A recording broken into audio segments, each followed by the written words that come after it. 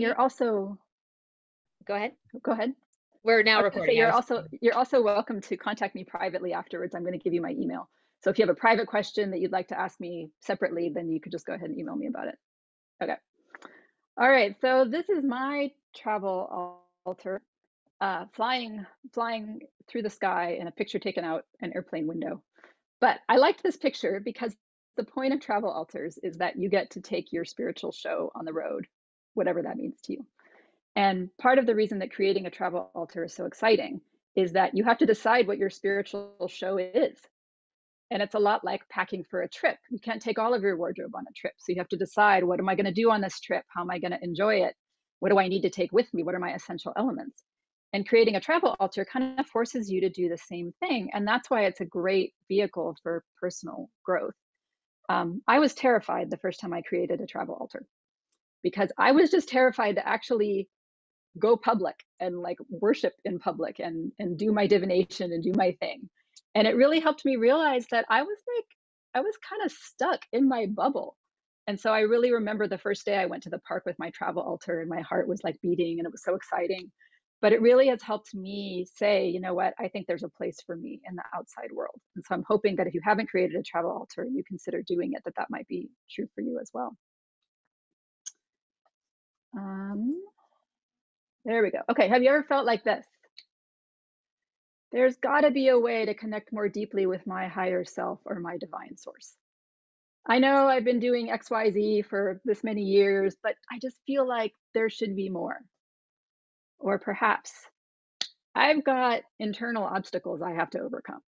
I enjoy doing this stuff, but every time I step out of my comfort zone and think about doing this new thing, oh, I don't feel so great about that. Or I hear this voice saying that's a bad idea, or nobody will love you if you do this.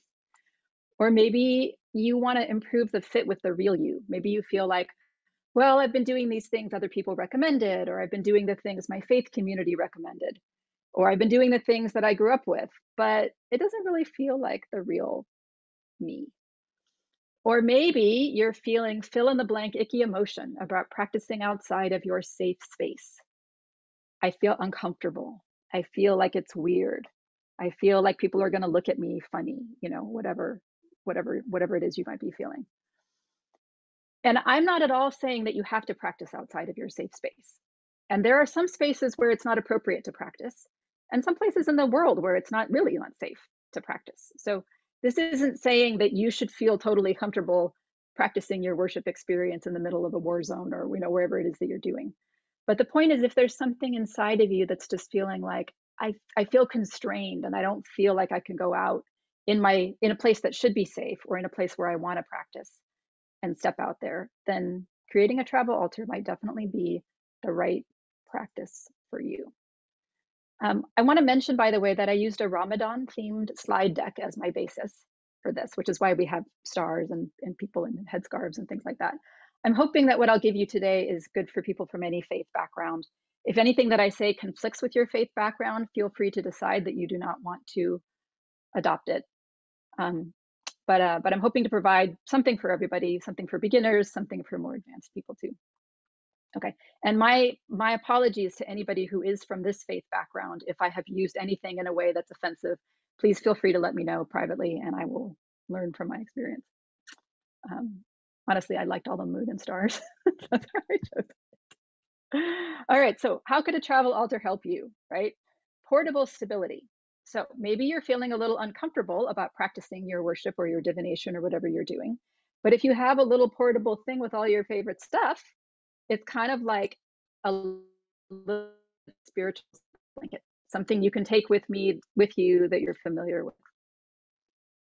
It also helps you refine your identity. As I say, you got to figure out what's important to me. What do I want to take with me? What do I really need to have with me to do my spiritual practice, whatever that is? And we're going to talk about that more along the way. I personally believe when you create a travel altar, you are asking for the universe to bless you. You're saying, these spiritual practices are to me. I am taking steps. I am putting in effort. I am thinking about this to really like take my practice to the next level. And I this is personal belief. I think spirit blesses you when you do that. I personally also think that this is changing the world because when you say, I'm going to take my spiritual practice to the park or on vacation or to the coffee shop, you're taking a stand. You're like putting your stamp on the world. And I think if you're doing that in a positive way, that's a great, great thing. And then I think the other thing is you're announcing, I want to connect. I don't want to be stuck in that place anymore where I'm like, there's got to be a better way to connect. I don't want to be stuck in that place where I'm like, this doesn't really feel like the real me. And I think that when you announce, I want to have a deeper spiritual connection, then the universe blesses you back by providing resources for that. All right. Does anybody have any questions they want to ask or comments they want to make about this so far? Yeah. You know, Robin, That's just good. for our brand new people, maybe explain just briefly what an altar means to you. Okay. Can I table that and get there in just a few seconds? Sure. Yes, I totally can. What's coming next to my, I've got to remember my presentation. Okay. So there's a spot in the presentation coming up that basically is like, what is an altar and what do we do with one? So I think I'm going to talk a little bit about my background and then we'll get to that spot. So, but thank you for asking. Yeah. Okay. All right. So I just thought I'd talk a little bit about me so that you guys would know me. But also then when we get to my travel altar, you can see how it fits me, which hopefully we'll figure out how a travel altar could fit you. So my background, I come from what I call the expanded Christian tradition, which basically means that I was part of a pretty mainstream type Christian church for 25 years, and then had some experiences that were not so mainstream within the purview of my church. And then I had to expand. I was also an SAT tutor for 20 years, which was great in learning how to work with people, but it left me feeling like I was kind of part of the machine in a way that wasn't so comfortable. And then I also love buying things at thrift stores and making beautiful outfits. And I mentioned this partly so you'll know me, but partly because these things imbued what I wanted to do with my travel altar. I came from this expanded Christian tradition, so I wanted a deeper divine connection. In tutoring people for the SAT, I felt like I was helping my clients, but not with something that I really cared about. So I wanted something that really was deeply meaningful to me in helping others. And then I have this like penchant for making things. I love making things. So my travel altar had to reflect that too. And I have a couple pictures of my thrift store outfits here, which I just put up so that you can see why my slide deck is so detailed and colorful. That's kind of my style. But the point is, your travel altar will reflect your style, whatever that is. And it's important for you to start thinking about what that style is so that there's a nice tight fit between you and the travel altar that you eventually do create. Okay. So what are we going to talk about today? Beliefs and connection. The travel altar is not designed to sit on your shelf and gather dust. It's supposed to actually help you like connect with your spiritual source, whatever that is. Practicals for putting together a travel altar. We're going to do a little tour of my altar so that you can see what's in it, which hopefully will be inspiring to you. Then we're going to have some how-tos for things you can make yourself for your travel altars. And then at the end, we're going to go through some keys to success, and there'll be a chance to ask questions and stuff like that. So this is generally where we're headed. Now, Ari had an excellent question, which is, what is an altar? Why do I need one? What does it mean to me? So this is the dictionary definition: a table or place which serves as a center of worship and ritual. And just so you know, I know that my slides are quite detailed here. Anybody who's visually impaired, I'm reading everything that's on the slides, so you won't end up missing anything. Anyway, so yeah, that's what an altar is. It's the center of your worship or your ritual. And we could expand that to say your spiritual connection or your divination practices or whatever it is. It's like a little mini suitcase, a travel altar, with all of your favorite tools, connection talismans, images that make you feel connected, anything that you need to get into that space of spiritual focus for yourself. So for me, my travel altar is a little mint tin, which I'll have it here and I'll show you guys at the end. And basically, I just stick it in my purse or I stick it in the back pocket of my jeans every time I go on a hike. And that way I know that if I'm on my hike or I'm walking in the river, I'm in the park, and all of a sudden I feel like, I want to do a reading and connect, or I want to do a little ritual, I can just pull out all of my favorite tools and they're all there. So in addition to having a beautiful walk in the park or a lovely hike, I also have the ability to use these tools to supercharge that spiritual connection and come away with new insight, a new feeling of peace, release of negative emotions, whatever it is. It's like for those of us who like actual tools, like to get our hands on things, or like the spiritual safety blanket of familiarity, you've got stuff that will trigger that spiritual connection for you. And then if it's a travel altar, of course, it's cool. So you can take it wherever you want. Did that answer your question, Ari, or do you have other questions you want to ask about that? That was good? All right. Does anyone else have questions about that? I can't That's see all true. of you, so either put it in the chat or raise your reaction hand, please. I think we're good to go. All right, great. Okay, so I want to talk a little bit about what spiritual connection with an altar is, because this is where we start thinking about how we can create an altar that really fits us and meets our spiritual needs. And this is where the spiritual growth comes in. So I have this concept that I call AID. I made this up, it's not an official concept, but AID stands for accessing your inner divine connection.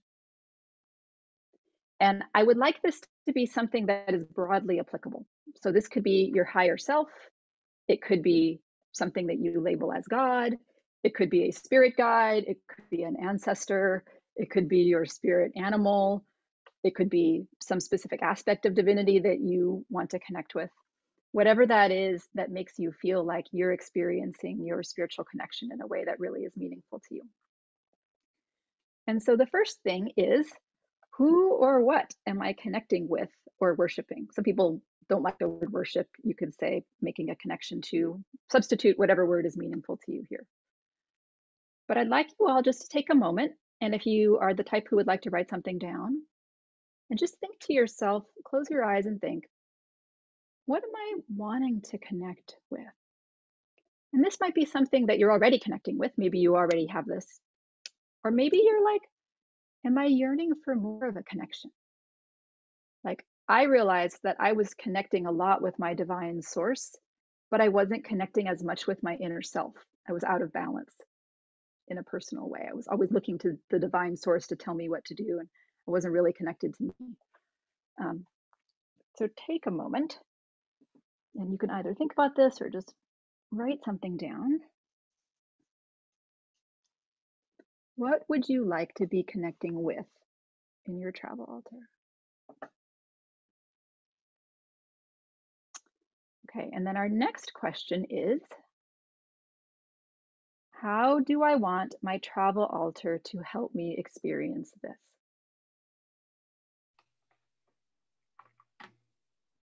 Take a moment and see what occurs to you. And this could be a how, like I want it to be fun, I want it to be easy, I want it to be spontaneous. Or it could be how, like I want to connect with my tarot cards, or I want to connect with my pendulum, or I want to connect with herbs. Or maybe it's a feeling, I want it to be peaceful. Or a result, I want it to be transformative. And don't forget to be aspirational here. This isn't just about recreating, or I should say, it doesn't have to be just about recreating your regular altar. It could also be about thinking, what are my next steps? What would I like to be experiencing that I'm not yet?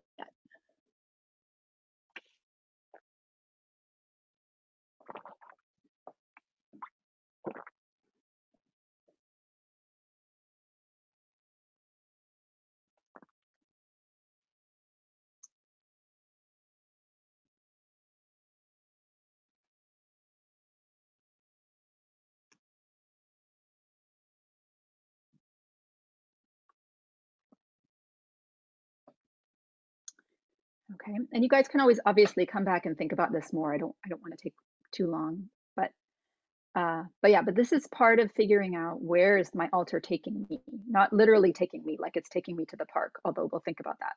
But like in my next spiritual growth stage, where is this altar taking me?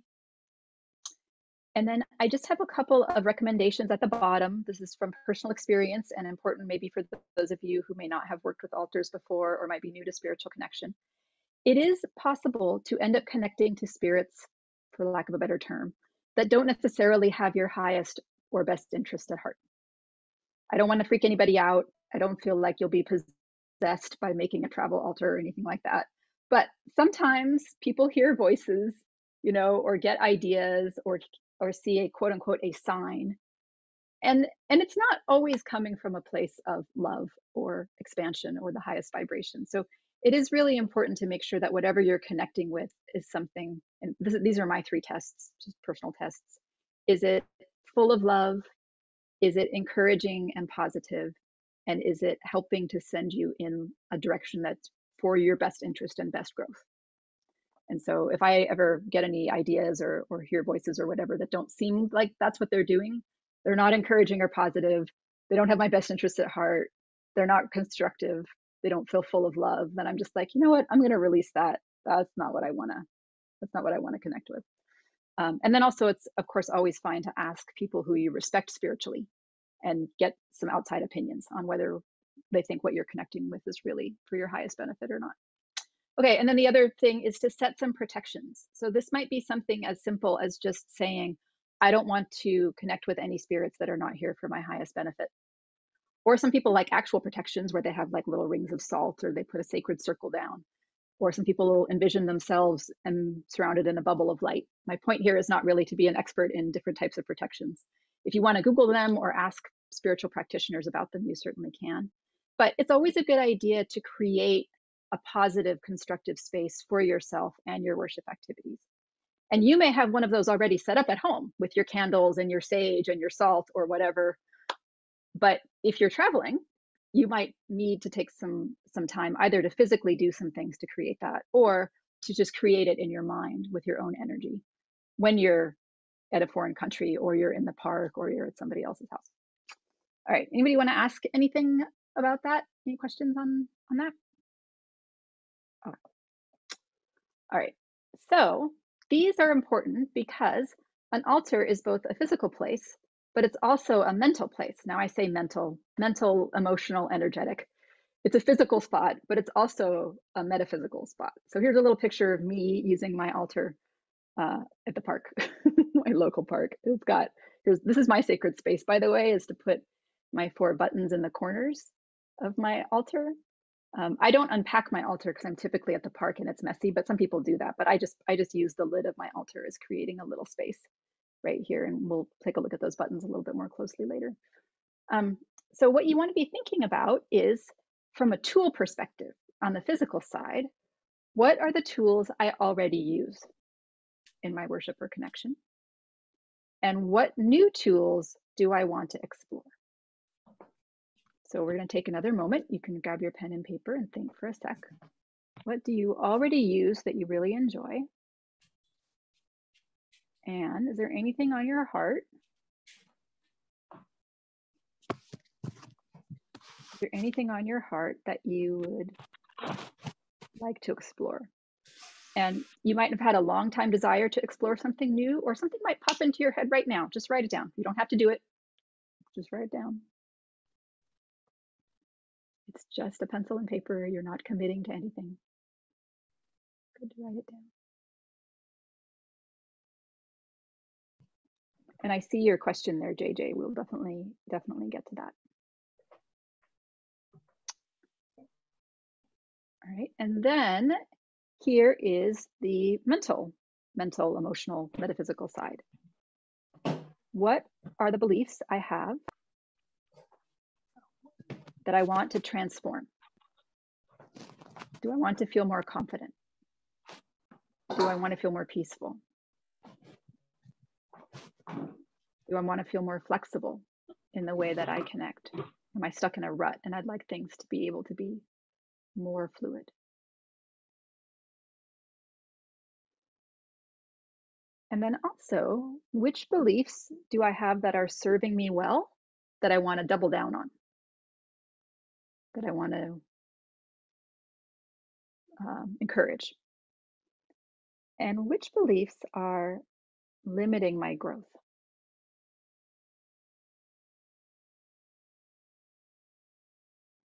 Take a moment and think about that.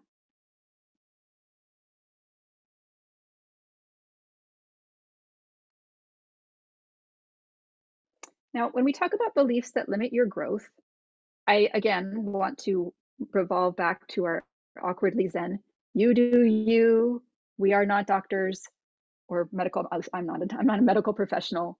There are some limiting beliefs that are valuable, like the belief that maybe says I shouldn't jump off this building because I cannot fly. That's a limiting belief, and I would suggest you keep it. Or another example is it's really a good idea to look both ways before you cross the street. Does that limit your exploration? Yes, a tiny bit, but for your own good, right? But there may be some beliefs as you look inside of yourself, or you come back and think about this, or you ask your spiritual connection for guidance later, where you're like, I feel like maybe I'm ready to let that one go. Or this one is rubbing me in a way that feels like it needs some adjustment. Making a travel altar is about getting out into the world, expanding your boundaries, taking your practice to a new location. And as a result, it's a great time to just, it's the song Shake It Off. I don't know who sings the Shake It Off song, but it is a great chance to shake things off if you're thinking that you would like to grow. Okay. So I want to have a moment for some sharing here. I can share. So one of the beliefs that I shook off was people will look at me weird if I have my travel altar in the park, which wasn't so much a limiting belief because they might be looking at me weird. But I guess the limiting belief was like, it will be a tragedy if people look at me weird while I'm in the park. Because I'm like, you know what? I love my little park and I'm not doing anything wrong. And if somebody looks at me funny, I think I can take it. And maybe they will ask me what I'm doing and I'll get a chance to share about my spiritual beliefs. And that actually could be kind of cool. So I realized I had to shake that off. And then for me, the tool I already loved was my Lenormand cards. So I'm like, I got to find a way to fit 41 Lenormand cards into a mint tin, which we'll talk about that in a little bit. So those are some of my beliefs and tools that I really wanted. Does anybody have anything that they want to share that has come to them? No pressure to share anything that's uncomfortable for you. Robin, could you stop sharing for just 1 second so we can see the screen? That'll make it easier for me to see if people have the ability to share. Yay, perfect.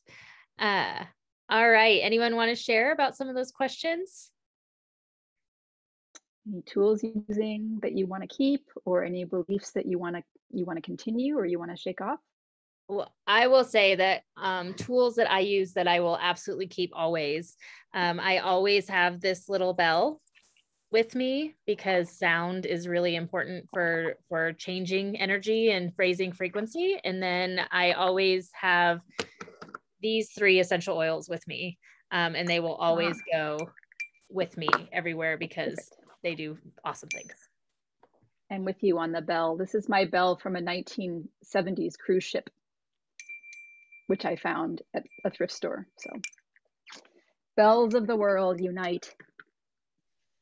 Okay, anybody else have anything that they want to share about? If not, we can keep going. I'm not seeing anyone jumping up and down ready to share. So I think you can keep going. But remember to share your screen again. Oh. Yes. Oh, wait. And don't forget JJ's question. Yes. Yeah. Yeah. So I can ask, okay, so JJ, your question is, what if you are not sure what to call it yet, or anymore if your journey is new? So are you asking whether it's important what you call it? I feel like from my perspective, it doesn't really matter what you call it. Okay, go ahead. The question I had was when you were talking about the actual worship and calling on what you were praying to or worshiping. And I'm kind of in between Christianity and spirituality right now. So I'm not 100% positive or confident in what or who I should be calling on. So I'm just kind of confused because I'm in the between stage. Right. Well, first, I'd like to say thank you for that question and for sharing honestly about your between stage. I'm totally with you in this between stage. I get it. So this is my personal belief, which is that spirit or the positive forces in the universe are not super hung up on being called exactly the right thing. You know, it's kind of like the what is that? It doesn't matter what you call me, just don't call me late for dinner concept. Generally speaking, Yeah, spirit is exactly. so happy. Yeah, so happy that we're calling on spirit at all, that we want to connect, Yeah, that we're paying attention, that we're listening, that using the they right will know label, yeah, that's they will exactly know right. that And I'm it, addressing them, right? yes, yes. And so you have a couple of options. Sometimes people like labels. And so you can make up a label if you want and just say, I'm not sure who you actually are, but the name Amanda fills me with love and joy. And I'm going to just call you Amanda. Yeah. Or you can say, is there a name that you would like to call me by? Sorry, you would like me to call you by. And you might hear something, or you might see a sign, or you might say, I'm just going to call you my helper until something better occurs to me. Okay. Like Yeah, if you because want a it's name and you care about one, just ask. right. It's hard for me when I was raised in church and grew up in church and even went to church in my young adult years. You know, you pray to God, you pray to Jesus. That's all. That's it. And I'm just not there anymore. So it's just kind of confusing. Yeah. No, But thank you. I had your input. You're very welcome. I appreciate your asking. I had that very same problem at the beginning when I stepped away from the church that I was a part of, and I realized I still call my divine source God, but I just feel like the divine loves us so much that it's kind of like, I don't know if you ever listen to what little kids call their parents. It's pretty rare that little kids call their parents by their actual official given names. There's almost always some sort of fond nickname, and you can just create one. That's my belief. But maybe one will come to you at some point, you know, as things evolve. Okay, great question. Thank you so much for asking. Anybody else have anything they want to ask about? Okay. All right. So, oops, what's going on? Oh, right. Oh, this is the accessing the inner divine. Sorry, I switched the slide order. Okay, that's what 8 is. So when we start talking about steps for creating travel altars, which we're going to get to in a little bit, and you see a step labeled aid, that's the special step for accessing your inner divine. Yeah. Okay. So for those of you who have not used an altar before, we're just going to go quickly through my idea of the 5 steps of what to do with your altar. Okay, now I have this altar. I've never made an altar before, but the class sounded cool. Here I am in the park with my altar. What do I do now? So this is completely based on my own ideas, and you should feel free to fuss with it and experiment and tweak it for your own purposes. Okay, step 1 is to focus. This is part of the point of the altar, is to have something to focus on. And so your altar may include, your practice may include a moment for setup, where you're like putting out your sacred circle, unpacking your goodies, putting out your rune buttons. And so there's physical steps to focusing, of setting up your little scenario, whatever it is. Or there may also be mental and emotional steps where you close your eyes, you take some deep breaths, you let your to-do list drain away, you stop thinking about going shopping later. You decide you're going to table your worries about that weird conversation you had with somebody earlier in the day. This is a moment where you're creating a bubble that's devoted to you and your divine connection and your spiritual practice, whatever that is. So take a moment to focus and set up your space however you want it set up. Okay. Then it's really important to take some time to establish that connection. And this time could be 30 seconds if you're doing something super fast, or you connect like that, or you could take a lot longer time depending on how much time you have and what your practice is like. So reach out in your mind with your heart to whatever it is you want to connect with. And that could be your spirit guides, your divine connection, the nameless source you don't have a name for, but you feel like it's out there, or your higher self, your inner self, a spirit animal, whatever it is. And you can connect, in my opinion, to something very general. You can just say, all right, I'm open to the blessings and the wisdom that the universe has to give me. I think whatever works for you is fine. All right, this is a really important step that a lot of people skip. And we're going to talk about why people skip it and how that causes problems in a second. But I think it's important to let the purpose of your practice or your moment kind of like bubble up from inside of you or come to you from your outside sources, again, depending on what your practice looks like. Why are you here in the park doing this little thing? Or in your hotel room on your trip, setting up your ritual? What are you trying to accomplish from this? And you might know it in your mind. Okay, I'm trying to calm down from this crazy day I had. Or I'm trying to cleanse off this energy that I accumulated at Thanksgiving dinner. But I think it's also important to take a moment to say, is there a purpose that maybe I'm not aware of yet? I think I'm here to cleanse this energy. Maybe I'm also here to reconnect with myself, and just take that time to see if anything bubbles up inside of you. And if nothing does, that's perfectly fine. But that's part of making an altar not just about your activities, but increasing the connection with whatever source you're trying to connect with. Okay, then it's the time for beginning your ritual, whatever it is that you're doing. And this is the ask, release, replace. So it's a 3-part step. You're asking for whatever you want. You want to cleanse off the energies. You want wisdom from your divination. You want to feel more peaceful, whatever it is. But very often the purpose, like the act of asking for something to come in, may require that you let something else go to replace it. So for example, if you're asking for greater peace, you may need to notice the tension in your shoulders, or the heartbeat in your chest, or the angry thoughts about Aunt Mabel and her comment at Thanksgiving dinner.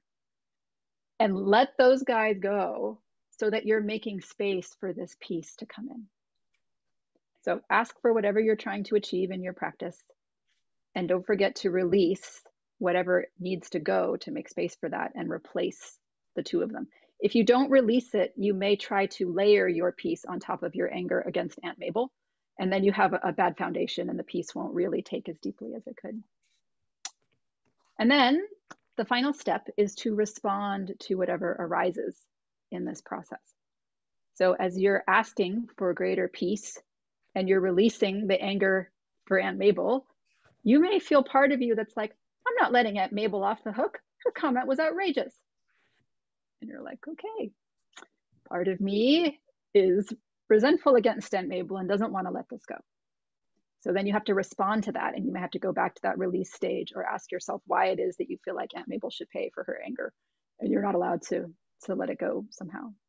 Or maybe you're asking for some sort of wisdom and you're doing a reading and you're like, oh, wow, this reading is really telling me I've got to talk honestly with my boss. And then you're like, I don't want to do that. I don't want to talk to my boss.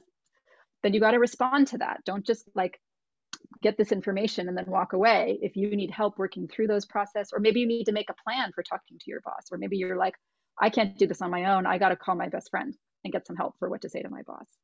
Like decide how you're going to take this process and move forward with it. And this generally will allow you to get greater transformation from the activities that you have with your altar. Okay. All right. Anybody have anything they want to ask for about what I've said so far? Feel free to just unmute yourself if you need to. Okay. So if you are having trouble with, oh, sorry, that was the last thing. Okay, yes. So be willing to experiment. You can always adjust. Nobody gets it perfect the first time out. Everybody has at that time where they're like, well, I tried this and it didn't work very well. And that's perfectly fine. It doesn't have to be right the first time. Okay. So if you're having trouble in your manifestation practice, or your altar doesn't work the way you want it to, or you keep asking for stuff and it's not happening, it may be because, oh, wow, okay, I'm sharing this on a Mac and my alignment is slightly off here. But what I meant to say is that if you're having trouble with manifestation, or your altar practice isn't satisfying, or you keep manifesting things you don't want, or you manifest stuff that you thought you wanted, but then it doesn't make you happy. It may be that you are skipping to the ask and release. You're skipping to the ask step, and you haven't actually done steps 1, 2, or 3. And that's what typically happens when we end up manifesting stuff that doesn't make us happy, is that we haven't really connected. We haven't really sensed our inner purpose. Or if you're having trouble manifesting anything, you may not have released stuff. You may be asking and trying to layer things on top of parts of you that you actually need to let go. So this is just like a little troubleshooting hint. Do not skip steps 1 through 3, especially if somehow you feel like you're hitting a roadblock or your spiritual practice isn't quite changing your life or you the way you really want it to. Okay. All right. Anybody have anything else they want to ask about here? Yeah, Robin. Yeah.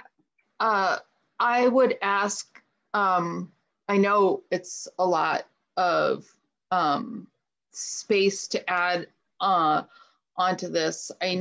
Well, in addition to what Jilly put in, what JJ put in the chat, or Jilly put in the chat. Sorry, give thanks. MS Brain. That's a great step. About giving thanks, and I don't know, Azrael put it as step zero, maybe. Yeah. Either one, giving thanks, but I don't know whether or not this this particular slide is part of your downloaded document, that the worksheet that's available, but this would be super, super helpful to be able to have, just to, because it's impossible to, well, I don't want to say it's impossible to take a screenshot of it right now, but it's difficult. I'll just email you a copy. Okay, that would be awesome. Thank you so much. Yeah, I appreciate anybody it. who wants a copy of this, just email me and say, please send me a copy of that slide. Okay, yes, I appreciate it. Yeah. I had to email you anyways. Okay, thank you. Never mind, I'll stop talking. Good. Yeah, and I love the idea of adding thanks, Jilly. I will definitely add that to this. And I want to mention that it doesn't have to be in this order necessarily. Like, you know, you're welcome to connect at any stage in the process. I just wanted to provide like a basic framework for people to be thinking about. I just love the framework. That's why I didn't want to, Great. Yeah, I just didn't want to forget it. Yay. Yeah. Yay. Thank you. I'm glad you like it. I'm glad you like it. Okay, good. Wow, that makes me feel awesome. Okay, I'm glad I incorporated this. All right, anybody else want to unmute and make a comment before we move on? Okay. Oh, I got a heart. How sweet. I love that. Okay. All right. So this is my next 2 cents on using your altar. And then we're gonna get to the actual practicals in just a few minutes. Okay, courageous sharing opens the door to authentic connection. I personally believe, that you have to balance respect and honesty. It's really, and I don't know why my why is at the end, it really should say honesty, but I think it's really important to respect our spiritual connection and to, you know, be thankful and grateful for the input that we get and the love that we receive. But I also think it's really important to say, you know what, I am ticked right now because it doesn't seem like you're listening to me at all. I don't know why this stupid altar doesn't work the way I want it to work. I spend hours worshiping and nothing good ever happens to me. And we know that those things aren't actually necessarily true. Obviously, anybody who has a computer and can like log into this class has lots of blessings. But sometimes we feel that stuff. And I think you just got to let it out. So there's that balance between respect. But if you're not honest about what you're really thinking and feeling, I think that worship is like layering pretty icing on top of an icky tasting cake. It just doesn't really work out. You have a smile on your face there, Ari. I can see it. I know. It took me a while. I was, you know, being in the church for 25 years, it was hard for me to tell God I was really ticked. But I discovered that he really appreciates that honesty. And he's like, oh, now this is getting good. Now we're getting honest. Now we can talk about what's really going on. So, okay. All right. So checking in. these are just some questions that you might think about here. Is there anything in you that is concerned about going public with a travel altar? Part of you that's like me, I was like, what if people look at me weirdly when I'm in the park? Is there anything that I've said, which might or might not even agree with it, but you're like, wow, that was really challenging? Take a moment, feel free to write something down. Even if it hit you the wrong way and you don't agree with me at all, maybe thinking about why it hit you the wrong way will help you to do a little growth on your own. I feel, fill in the blank about my path. You might be like, oh my gosh, this is so exciting. This is great. Or you might be like, I'm terrible. I don't worship enough at all. I don't even have an altar. We all feel all kinds of things about this. This is my take on travel altars. The world will benefit from your beliefs. And you and your divine connection will create the right meaning for you, whatever that is, over time. It's okay if it's not perfect right away. It's okay if it's an evolving process. It's okay if you try something and it's totally not you and you have to go back to the drawing board. You and your divine connection will figure this out. And I think if you're interested in travel altars, it's worth working through whatever you're feeling, because I think that the world needs more people who bring their beautiful beliefs into the world in a respectful and positive, but in a I will not be silenced kind of way. So take a moment, write down anything here that might be resonating with you or that you want to come back to think about later. Take a screenshot, and we're going to get into the practicals of creating a travel altar.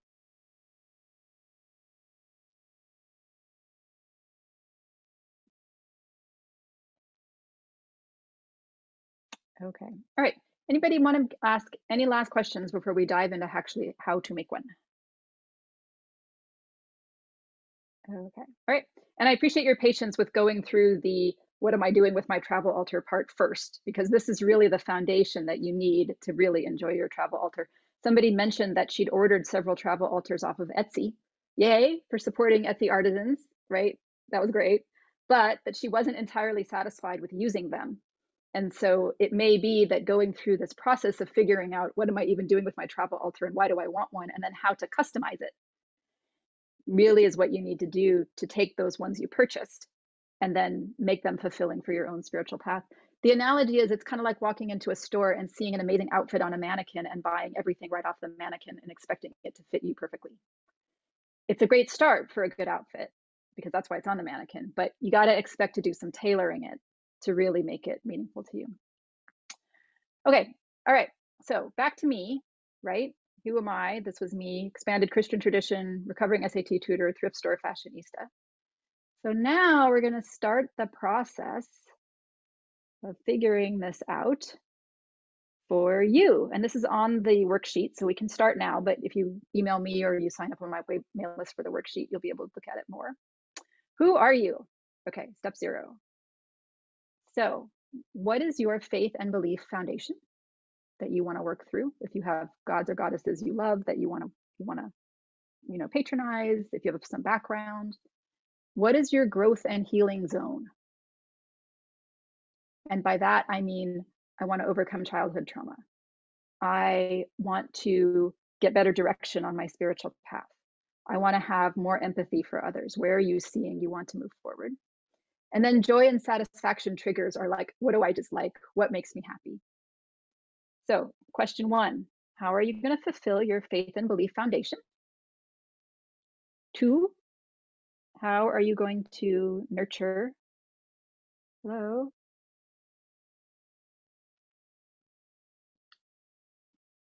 Is it not updating? Can you see this? How will I nurture this at the bottom? Okay, good. How will I nurture this? Your growth and healing zone. And then 3, how are you going to incorporate your joy and satisfaction triggers? Whatever those are. So I tried to get it down to 3. Foundation, belief, growth and healing, joy and satisfaction. How are you going to incorporate that stuff in your travel altar? Okay, now the practicals are, where do I want to go with my travel altar and how am I traveling? Ta-da! The table that will help you figure out what to contain your travel altar in. So if you're traveling on foot, like hiking or walking in the park, you need something pretty small, like a mint tin, or maybe a little jewelry box or something like that. And it could be, I need something that fits in my jeans pocket. Some people who are backpacking maybe just need something that fits in a backpack. If you're traveling on the plane, you probably want something that's going to fit in a suitcase or a carry-on, so like a cigar box. When I say cigar box, I mean like cigar box size. I'm not advocating smoking or saying that you should go buy a cigar box, but this is the size. If you're traveling by car, you're like going on a road trip or you're visiting a friend, then you're looking at something that's kind of like shoebox size.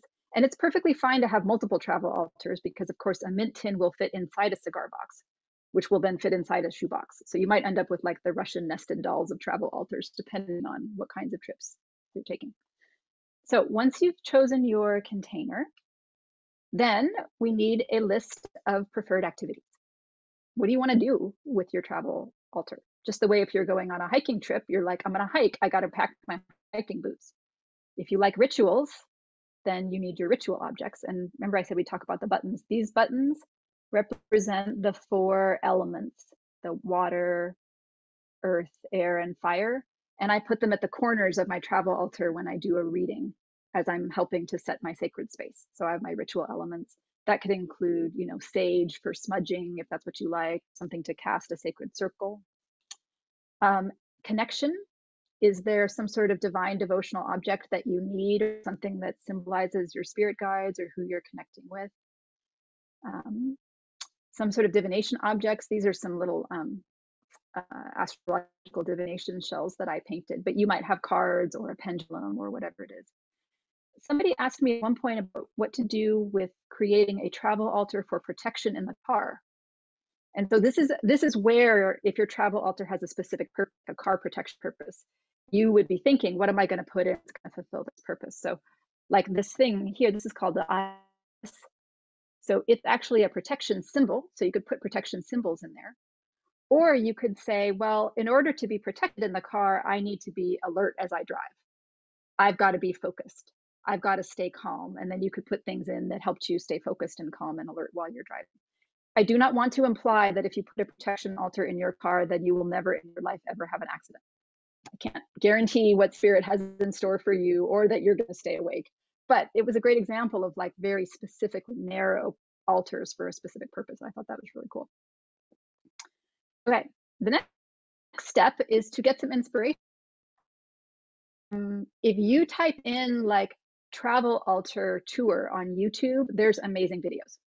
If you type in how to make a travel altar on an internet search, there's tons of examples. Of course, we want to connect with our divine connection and meditate. What do I want out of my travel altar? What I think would be cool. This is a photo that Misha, who's here today with us, thank you, Misha, posted. And you can see she's got one of these great grids, which was made by Amanda and Jody. And this is not a travel altar per se, but there's plenty of great stuff here that could be in a travel altar, like these little tokens that she has, which are very small and portable and could totally go into a travel altar. So I thought that there was a lot of great inspiration here. Whoops, that was the wrong way. Okay, here we go. I loved the bottles in this particular altar. This altar just had a great feel. It was super colorful, but the whole idea of having like individually labeled bottles, like if Ari has her little, her essential oils, and she wanted to make teeny tiny bottles for them, I thought that that was great inspiration. This is a crystal grid, and you can see there's a little mouse here holding a heart. My personal belief is that there's no need to be too serious when you're connecting with your divine. And if a little mouse with a heart makes you happy, or you want to incorporate kids' toys, whatever helps you cement that divine connection is good. And then the other day I woke up and I found this on the kitchen counter, which is a used tea bag that my husband had made me tea with. And it just happened, it was just staring at me. And I was like, this is perfect for my travel altar. The whole thing is about inch high. So I just took the pears and cut it off and stuck it in my travel altar because I'm so often outdoors in the park. And I thought, this is really cool inspiration. So definitely don't think that the only source of ideas is your own brain or whatever you hear from spirit on the inside, because I really feel like looking outside for inspiration is a great way to get ideas for what you can put in your travel altar. Okay, So here's an optional step, but I think it's very cool, which is, how do you want to feel? Think about the overall impression of your altar. And I do this with images because my altar is so tiny that I don't have a lot of room for stuff. So what I do is, in the lid, you can see there's a piece of cardboard, and I just found this like beautiful, cool, blingy photo of a gorgeous shoe with crystals on it and cut it out because I love the contrast between the beautiful photo and like the desert background. Sometimes I feel like a desert inside and I'm like, nothing good is growing in me. And I loved the idea that this beautiful shoe could flourish. So I just decided, you know what, I'm going to stick this image in my travel altar. This is on the back side of my casting cloth. But sometimes I want to feel like all cosmic-y and mystical. So I have another image. This is the distribution of dark matter in the universe. And my mother's a scientist who worked on dark matter. So every time I look at this, I think, oh, I'm channeling mom, but in my own way. So if you have images that are really meaningful to you, those are a great thing to include. And you can just like paste them in the lid or on the bottom. They hardly take up any space. But this helps boost the feeling of your travel altar so that you're in the right mood when you get to the actual activity. All right, anybody have anything they want to ask or mention, or should I keep going? The tea bag has an owl. Wow, I didn't even notice that. Misha said, yes, images of ancestors. Thank you for mentioning that. I meant to suggest that. So not the original image maybe, but you could get a photocopy made or take a photo and print it out. Yeah, I think that would be awesome. Okay, so I think I have a how-to. Oh, that's the end image, which you saw. So here's how I did this, just so you know. So the first thing I did is I traced the outline of my tin onto a cardboard drink box. And I just traced it around the outline, and then I cut it out and made sure that it fit. And then here's my crafter trick.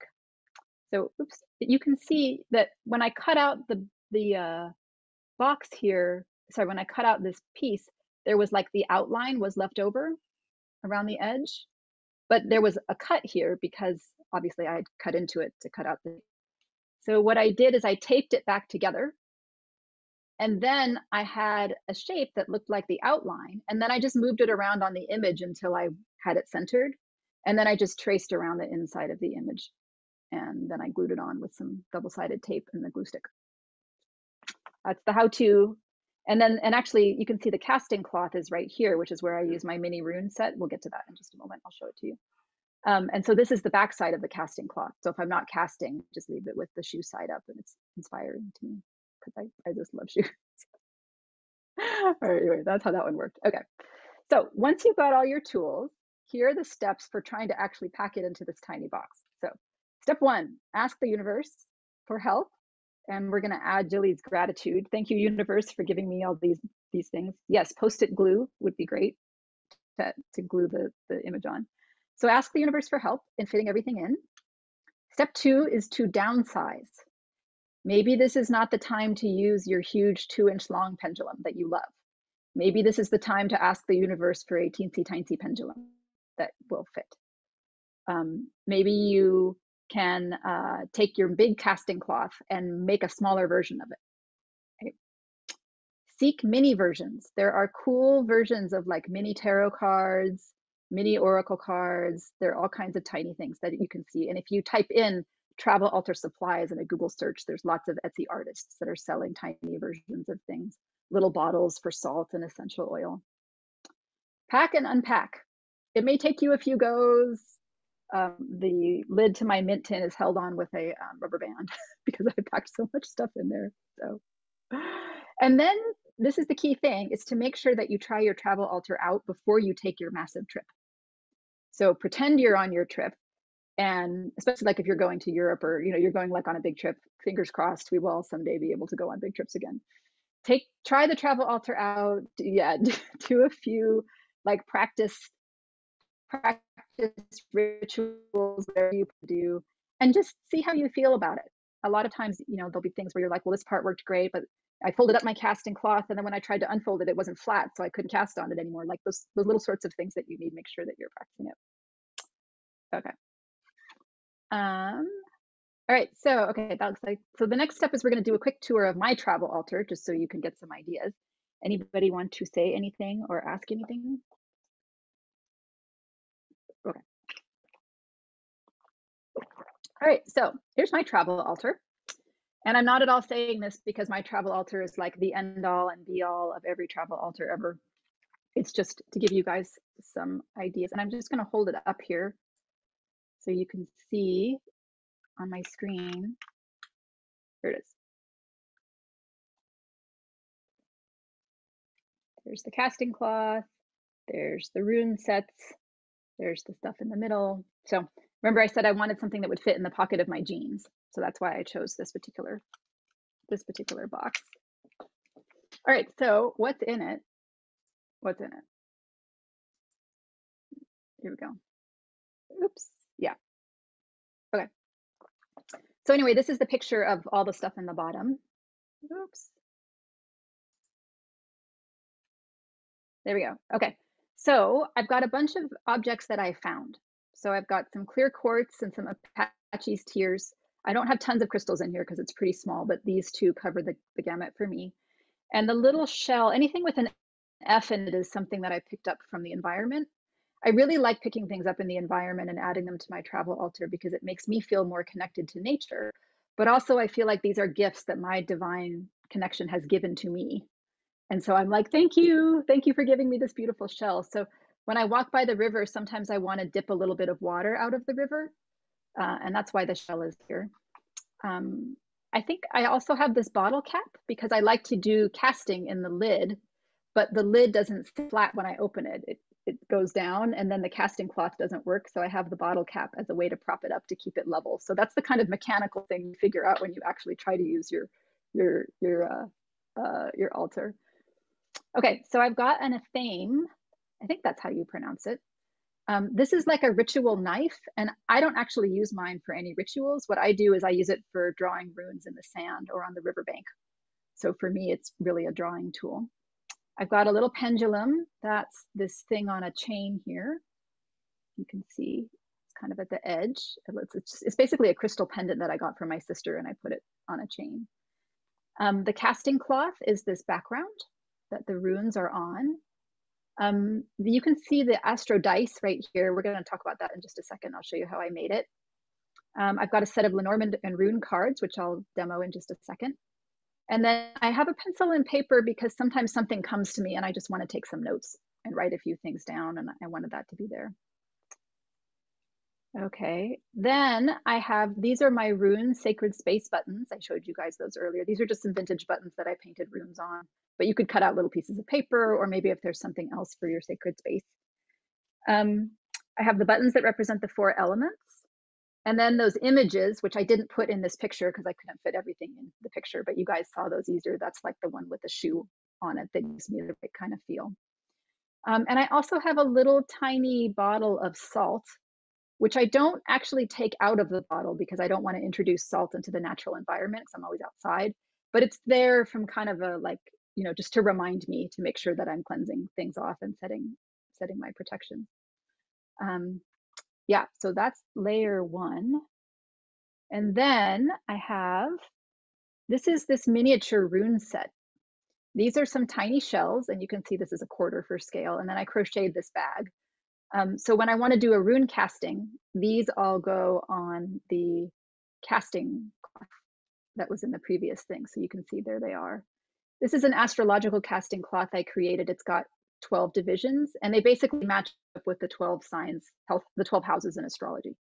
So when like this house, this rune here landed in the 10th house, so I would think that this rune has to do with my career. Or these runes landed in the 5th house, so I would think that those runes have to do with creativity. And actually on my rune class, we're going to talk about this in greater detail, and we have a sample casting that we're going to be practicing reading. But anyway, that's how those work. Okay, so I have the mini rune set. Then I have this set of mini cards, which I'm going to show you how to make in just a second. But these are rune cards, Futhark runes, and witch runes. And they go in this little red bag. There's a 1/4 there. You can see the size. Then I have this divination dice set that I created. And if we have time, I can show you how to make this, but I'm thinking of doing a separate ebook on how to make this. These are basically some important words to me, and then I roll the dice to see which words spirit wants me to be thinking about, like for that day.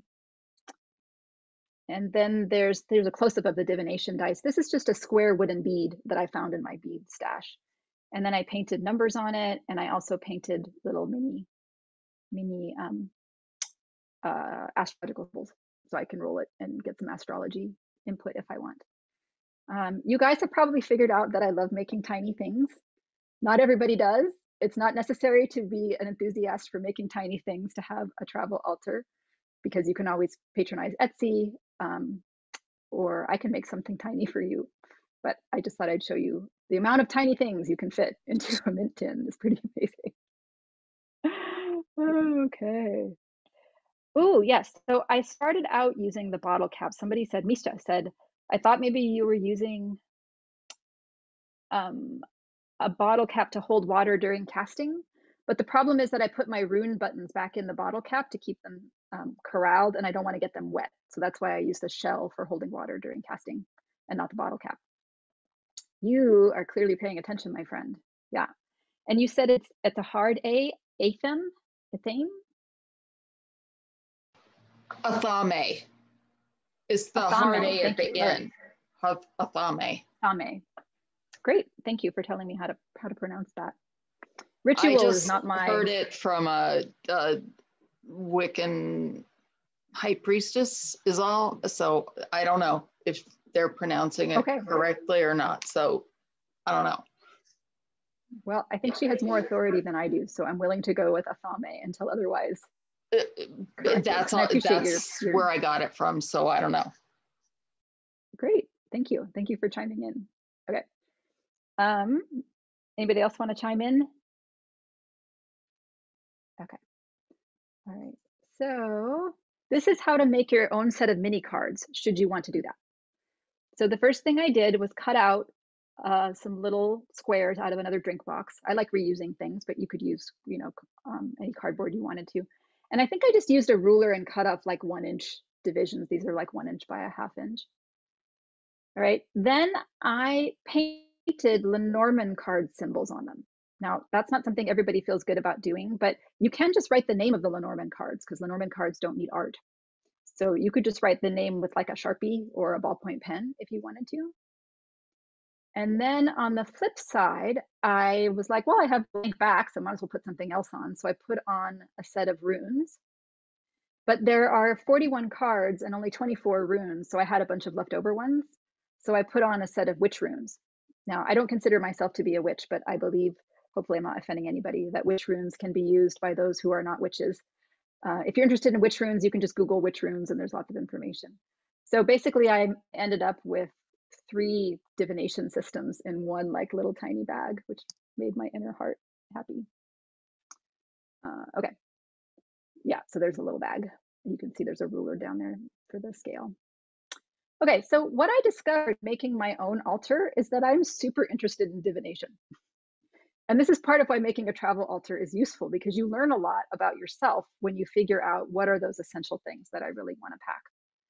I have some stuff for ritual, which I don't use that much, some stuff for connection, which I like, but I'm always using it for divination. And so that was really valuable for me to realize that actually I'm connecting not so much with my divine connection, but I'm connecting with my inner self.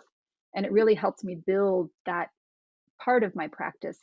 And that's, again, partly why these things are valuable. Okay, so wrapping up, keys to success. Identify your goals. It's perfectly fine if your goals change. You're not setting your goals forever. Your altar is not cast in stone, carved in stone. But you got to have some goals for what you are looking to achieve in order to get an altar that really fits with your spiritual path. Be flexible about how you achieve them. I know you love your giant set of full-size tarot cards, and nobody's saying you can't enjoy those, but if they don't fit into your mint tin, be flexible in terms of coming up with another way to enjoy that activity. And then pare things down. You might be like, but what if I want to do this? And what if I want to do that? Not everything has to fit in your travel altar all at once. It turns out that actually all of those divination systems don't all fit in the travel altar at the same time. I can either take the Lenormand cards or I can take the runes. And I just make a decision when I go on a hike which one I want to use. So it's perfectly fine if you have multiple options, and you can do what museums call a rotating collection, where you rotate them through your travel altar. But you got to be willing to see that these limitations are actually helping you. Like, how is this a productive thing? Instead of bemoaning the loss of every one of your 6,000 crystals. And then ditch the mistake mindset. This is not something where you're going to make a horrible mistake and ruin your life.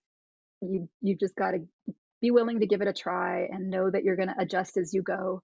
And it's perfectly fine to switch out, have one altar for, like, you know, family vacations and a totally different one for your hike in the park, because your spiritual needs might be different in those two places.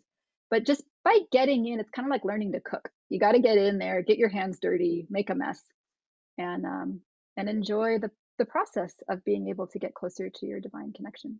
These things at the bottom are just a few more rune buttons that I painted because I liked that they were gold and blue, like the background. But yeah, and then, you know, you may make things that don't even work out and you have to go back to the drawing board and make something else, and that also would be fine. Okay, I think, let's see. Oh, right. So here's the worksheet I made for you guys. It's a 2-page worksheet. And you can find it if you go to my website, Spirit Said. Looks like there's an extra space in there, but it should just be all one thing, spiritsaid.com. If you sign up for my mailing list, you will automatically get the worksheet. If you don't want to sign up for my mailing list, I totally understand. You can email me and say, please send me the travel altar worksheet, and I will email it to you. I do, however, am putting out some other like classes, more free classes, and then I'm trying to do an ebook about things. So if you want to be on the list for getting any of that, you can sign up for the mailing list for that too. And you can see that a lot of the things that are on here are related to the stuff that we've been talking about today. Plus there's extra lists of goodies that you could be thinking about. And then the other thing is I put together a Map Your Spiritual Adventurer quiz. And this is a quiz that allows you to figure out what it is that you really are enjoying on spiritual adventure, and some areas that maybe are not so strong for you, which you might decide to work on. There are 4 different types, and for each type, I have material about the strengths, the challenges, chakras and crystals, their customized recommendations. So if you go to my website, there's a button in the upper right that says to the quiz. It's a yellow button, and it will take you to this quiz. And then also you can sign up and get on the wait list for this ebook that I'm writing, which is 9 Weeks to Spiritual Transformation. It's going to be a pay what you can, but the suggested donation is $7. So I'm trying to make it affordable for everybody. And I'm hoping you guys will enjoy this quiz, and I'd love to get feedback on it. It's brand new. So I'm very interested in what people think about the quiz and whether it was helpful and what you're thinking. Okay, so again, website www.spiritsaid, and there's a button to the quiz in the upper right. Very cool. And Robin, can you tell us what other, because you do all sorts of different kinds of readings and cool things. So can you tell us a little bit about those too? Sure. So I also do mythological astrology readings, where we find the mythological figures who are in important places in your astrology chart, and we look at the stories from those mythologies to get insight and cautions and advice for your life. I do rune training for working on how to use runes to transform your spiritual path. And I also do something called Lenormand card life mapping, which is a special type of Lenormand card reading where you arrange the cards in a 3x3 grid, and the position of the cards in the grid shows you what aspect of your issue they apply to. So there's like a past, present, future, and then like a surface, middle, and foundation level. And then there's the heart of the matter, and then there's the outcome. And you basically read where they are by using the Lenormand cards as a map. It's really cool. It's like a 19th century thing. So yeah, I do all those as well. All right. Does anyone have any questions as we wrap things up here? I'm going to try to go through everyone. Anyone have any? Oh. We got some hearts going on here. Okay. Jilly, did you have a question? No. Okay. Sorry, I'm flipping through everybody. So Jilly says she. Okay. Jilly said she got a mythological astrology reading and it was amazing and insightful, which is amazing. Yes, it sounds very cool. So I love that. And Robin was one of the practitioners in our recent 11/11 event and donated a portion of our sales to Awkwardly Zen. So we really appreciate that.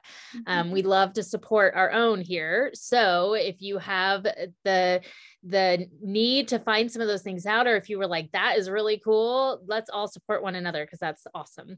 And especially our practitioners here, they give us a lot of love and do a lot of work. And that presentation was beautiful, Robin. All right. Well, if there's no questions, Robin, I'm going to have you unshare your screen just so I can see everyone again, please. Okay.